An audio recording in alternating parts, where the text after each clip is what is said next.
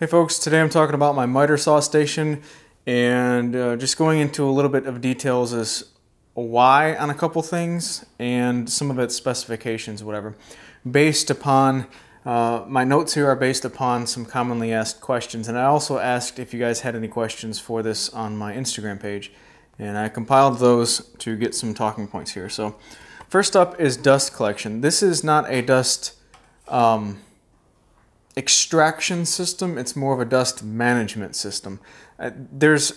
Every miter saw is different as far as how you contain the dust and the specifics needed for that particular saw to get as best dust collection as possible. So I didn't want to go with something specific to this particular saw if, say, somebody else didn't have this particular saw. And really, I didn't really want to try and fight down the absolute 100% dust extraction. I just wanted to get the dust out of my face and then also have all the larger chips, the mess from a miter saw contained.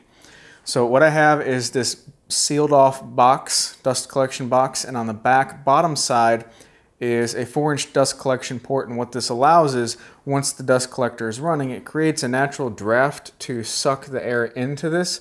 So if there is any dust that is spewed up in the air from this saw, it naturally gets pushed back and sucked up by the dust collector. All of the larger chips basically just go into the back, hit the wall, and wherever they fall, they fall. This is a containment system, and I'm not concerned at all with keeping this area clean. It'll naturally create a funnel and the dust will go in there. So I'm completely satisfied with it.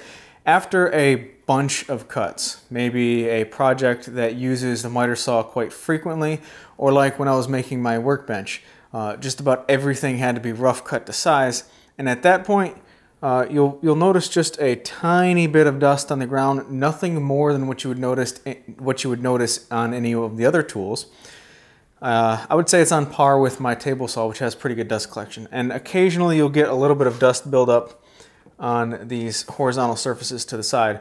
But because this dust collection, dust management area, this box is kind of extended out to the platform where the saw rests on, all you do is just brush it in there and that's it. So I'm very pleased with the dust management system that is with very little effort. I just put a 4-inch dust collection port in the back and it works just fine. Another common question or concern is, why did I put the stop block system on the left if I'm right-handed? Or why do I have all of this material support over here and very little on that side? Well, regardless of if you're left-handed or right-handed, all miter saws that I know of have the handle on the right-hand side, so you need to operate it as if you are right-handed. So if the handle's on this side, your eyeballs are on this side looking past the blade over here. So typically how I would use a miter saw without a stop block system is I would make my mark on the piece of wood and put a little X on the side of that mark that the blade needs to be on in order for me to have my piece the appropriate length that I want. So if I make my cut, or as I'm making my cut, I'll have my X on that side so that I can see I can see my side of the cut, leaving me with the appropriate size material over here.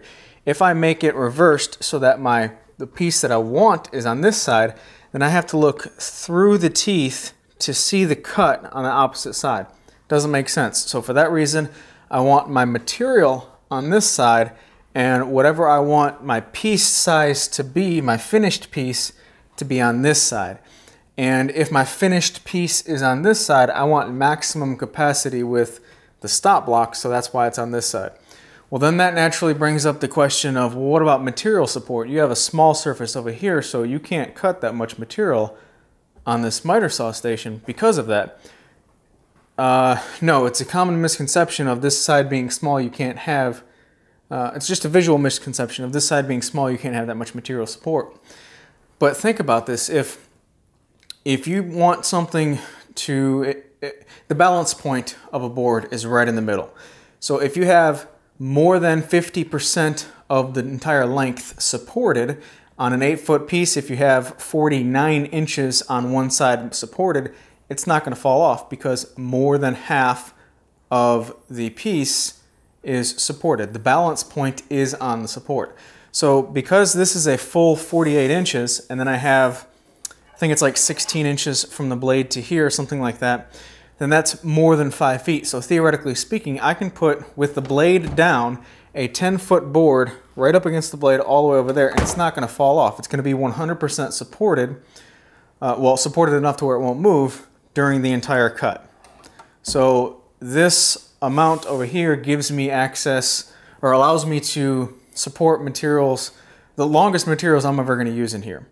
And it also gives me, since this side is 8 feet and there's a distance to the blade, then the stop block, if you push it all the way over here, in my case, which you can make it smaller if you wanted to, the stop block, but I have 106 5/8 of an inch, well, 106 3/4 of an inch of stop block capacity, more than I've ever used for it. So yes, material support on that side, and then the maximum amount of stop block capacity on my left side, because the miter saw forces you to be right-handed. Hopefully that makes sense. A lot of the questions for this miter saw station are specifically related to a certain feature. If I was to build it again, would I include this feature? And a common one is these cubbies up here at the top. And would I incorporate them? Yes. The reason is it adds another level of storage up here at the top. If you don't want this other level of storage up here at the top, then having these cubbies is pointless. You can save yourself the plywood and just use this top shelf as a final shelf with no added storage up at the top. What's the rough cost of the miter saw station? Well, it totally depends on where you live, what time you purchase the materials, and what type of materials you want to make. So there's no such thing as like, this should cost you X amount of dollars. There's way too many variables. But as you see here, this is about $1,000 worth of materials. There's 15 total sheets of plywood, and some of those plywood pieces can be made out of thinner material. I called for 3/4 inch on the vast majority of this. However, some people have provided feedback stating that they used 1/2 inch for some pieces here and there to reduce cost. I've heard of a lot of people using pine plywood with good results to save cost. And then also, you know, these days OSB is a viable alternative for plywood that is a lot less expensive. So basically just shop around in your area and find sheet goods that you think that will do the job. Every bit of this is birch plywood, and it's covered in a couple coats of water-based polyurethane. And the water-based polyurethane is held up really well, especially on these surfaces that see a lot of abuse. It's also the same finish that I put on my assembly table and outfeed table. And for shop furniture, it works really, really well. There's a lot of questions on how the drawer slides are holding up. How do I like them? Do I still recommend them after this long of use? These are economy grade full extension. I think they're like 1 inch over extension drawer slides. I don't recall the exact price off the top of my head, but I did buy them from Outwater Plastics, I think. They're very easy to use, and I've had no problems with them. I've never vacuumed off any of the dust that has accumulated on them on the sides. The amount of dust on them is very little, considering that this thing is, I think this is close to 2 years old now. 1 year and 6 months, 1 year and 8 months, something like that. I have zero maintenance on the drawer slides, and they're working out just fine. I'm very pleased with them. And down here on these larger drawers, I actually doubled them up. And as far as the drawer slides go, this is a 48 inch drawer that's roughly 24 inches deep, and I think it's 12 inches of internal capacity, something like that. But one finger on one side over here, and the drawer's not racking at all. Comes out just fine, and I've got quite a bit of weight in here, and one finger will close it. So I'm very pleased with the drawer slides. They're very convenient, and so far they've done everything that I've asked them to do. As most of you guys know, I do have plans available for this particular station if you want to build it just like this. But regardless of whether you build this design or another design, or come up with your own, There's two things I want you, or I would suggest that you put emphasis on. Number one is the order of retrieval for what you put in it if it's a storage solution like this is. And number two is ergonomics. So the order of retrieval. There's, you may have heard of first order of retrieval, something that you use frequently. You should never have to move something else to get to. So, and with that in mind, I'll go through the storage solutions here with the most easily accessible all the way down to stuff that I don't use as much in that particular order. So first order of retrieval is the things that I use the most. These are at eye level in my cubbies, and you don't have to move anything to get to what you need. So everything is grab and go, no moving anything for like my drills, my drivers, marking devices, hearing protection, eye protection, tape measure, drill drivers, glue, squares, nail gun. The most commonly used stuff, I don't have to move anything to get to. Now, this whole section was supposed to be that, but I really only needed about this much, and then this has just kind of become miscellaneous storage. So I can add stuff to this if I needed it, but I don't.